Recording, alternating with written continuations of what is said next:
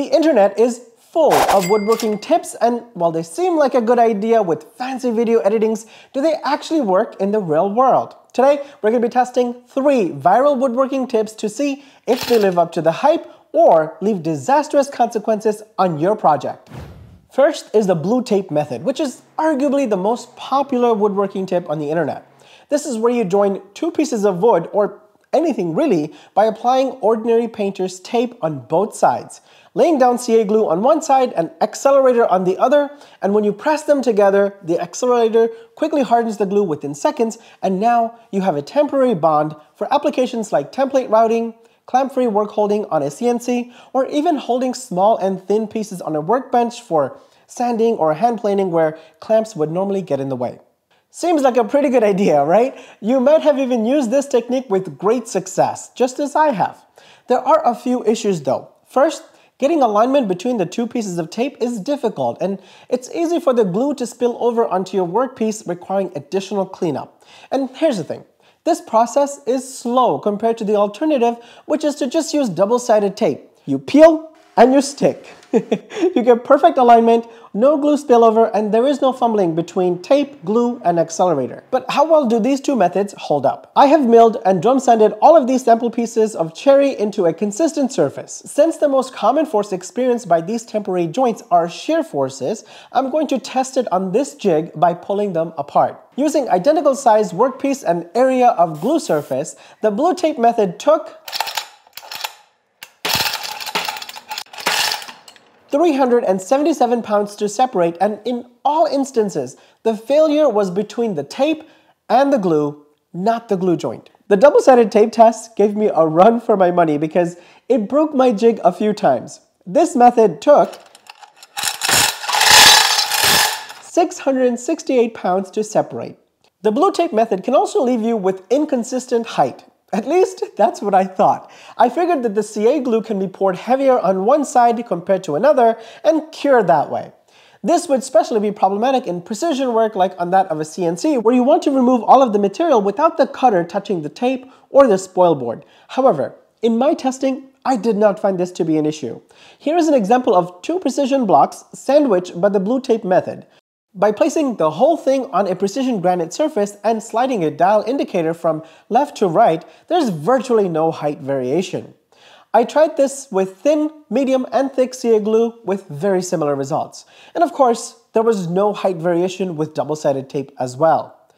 Not only was my hunch wrong, I also discovered that I need to go to the gym. Throughout this test, I have been using the xFasten double-sided tape for 3 reasons. They have a lot more adhesive on them with the fabric backing instead of paper, and because they're far cheaper, with a pack of 4 coming in at $16.50 compared to the paperback stuff that I used to use that cost almost the same for a single roll. I also find the xFasten to be more forgiving when it comes to the 2 mating surfaces not being perfectly flat because there's extra adhesive in there to buffer. According to the Amazon description, they collaborated with professional woodworkers on Instagram to ask their needed specs. Now, I find that offensive because I have a respectable following on Instagram and I'm happy to pretend to be a professional. The next tip is a little bit of a blast from the past, at least for me anyway, because I haven't seen this tip on the internet in a few years when just about everyone was talking about it. Which begs the question, do influencers dogpile on trends and feed you the same stuff without doing diligence? You're gonna find out soon enough, but for me, producing these woodworking testing videos takes a lot of effort. What you see on camera is nothing compared to the work that happens behind the scenes. And look, I know this stuff is not the sexiest thing on YouTube, but you're still here. And there's something beautiful about being able to share my ideas with you while justifying it as a business expense. So thank you. And if you like this type of unsexy stuff, consider subscribing and I will keep on delivering. Now, back to the actual tip. It is the salt trick. The idea is when you're doing a bunch of glue ups, individual pieces can shift during clamping and the wood glue actually kind of acts like a lubricant and the pieces tend to slip around. So to reduce that, people recommend applying some table salt between the glue joints because it's gritty and it bites into the wood to prevent that slippage. Now, that seems to make a lot of sense to me, but I wonder if the salt will have a negative impact on joint strength. First, let's test this slippage theory. This is a jig that I created where the left section is stationary and the right platform is on ball bearings. I have two identical pieces of wood that have been properly milled with an equal amount of glue on both sides being spread by a roller. With just glue between the two pieces and a small weight placed on top that is similar to the initial clamping forces you would apply, it took an average of 354 grams of peak force to drag this block of wood. I decided to put this in grams because putting it in pounds would seem ridiculous. That is not a lot of force, you guys. It's very slippery.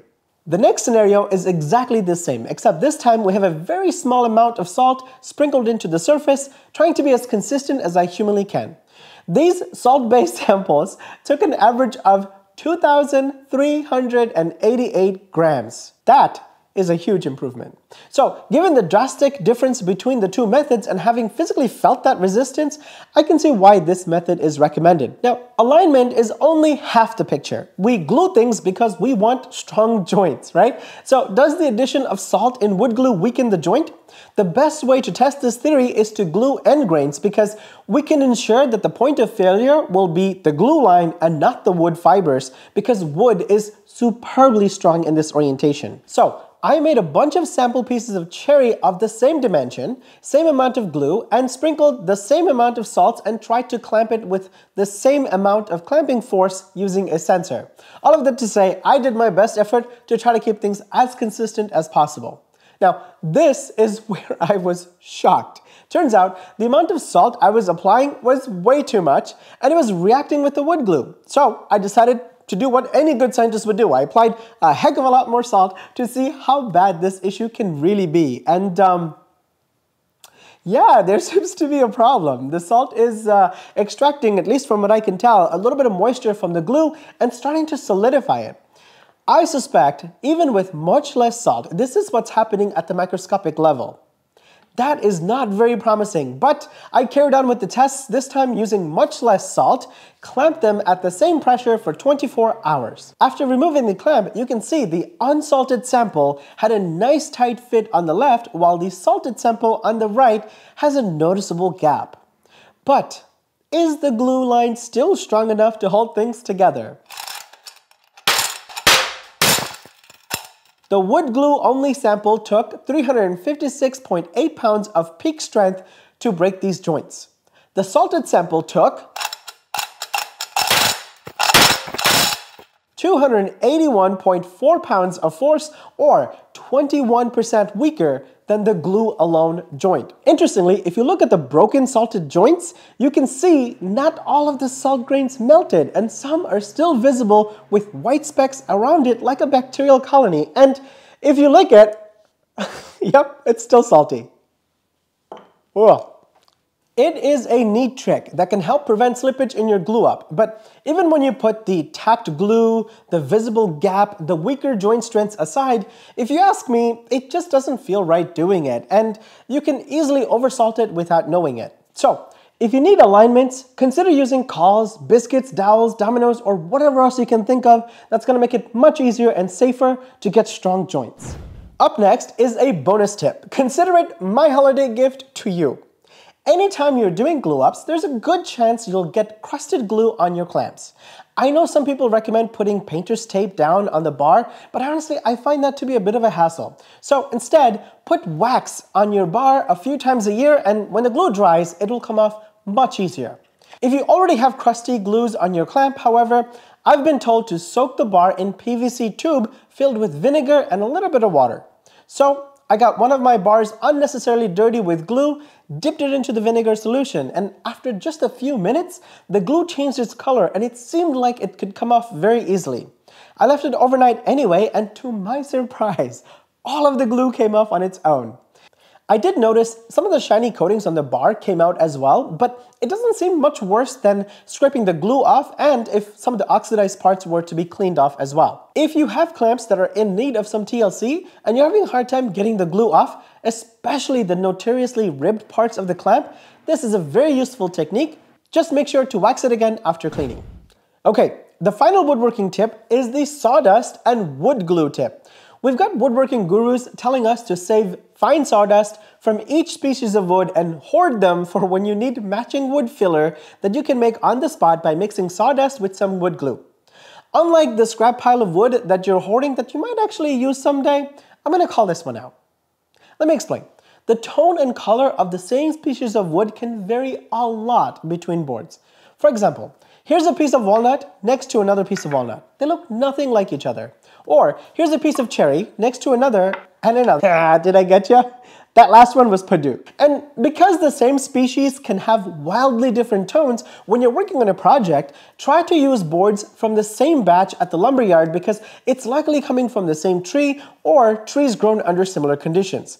All of that to say, if you're saving sawdust from one project, it may not match your next project. So throw away those sawdust, you little hoarder. The second issue with this sawdust and wood glue tip is the very nature of applying wood glue to sawdust will change the tone of the final product relative to the normal wood. In this example, I'm going to shoot blanks using a 16 gauge nail gun to create the exact same voids on several species of wood. Now, I realize in the real world you would probably use this technique to fill minor gaps on joints or cracks, but I want to use this as a way to highlight the point on color matching using this method. And here's a hot tip. If you find yourself with small dings or imperfections, instead of mixing sawdust and wood glue taken from the same board, which can be a little bit of a messy process, just dab some glue in the void and then run your sander on low or no vacuum.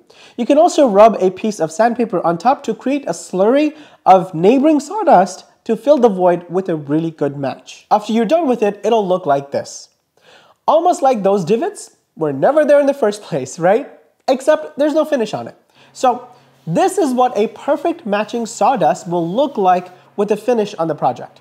And if you're using stain on your projects for some reason, keep in mind that the repaired areas are not going to soak the stains the same way.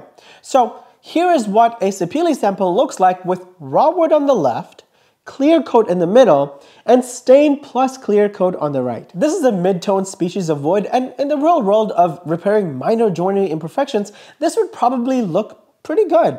On darker woods like walnut, the color match is again pretty decent. However, we start to run into issues with woods like cherry, white oak, and especially maple because the addition of the wood glue darkens the tone that is particularly noticeable in lighter woods. Look, we all make mistakes, especially in woodworking. Some mistakes are easier to hide than others. This sawdust and wood glue trick, for example, works really well in small voids where even a bad color match isn't going to be very hard to notice with the naked eye. I just ask that you lower your expectation on this type of repair for larger voids or lighter woods because this trick is not a cheat code for all of your whoopsies like most woodworking channels would make it out to be. Yes, you can get artsy by blending different tones of sawdust or using commercially available color matching wax or wood fillers, but that's a little out of scope for this video. Let me know if you enjoyed this type of tips testing video concept and if I should make more. Thank you for watching. I will see you on the next one.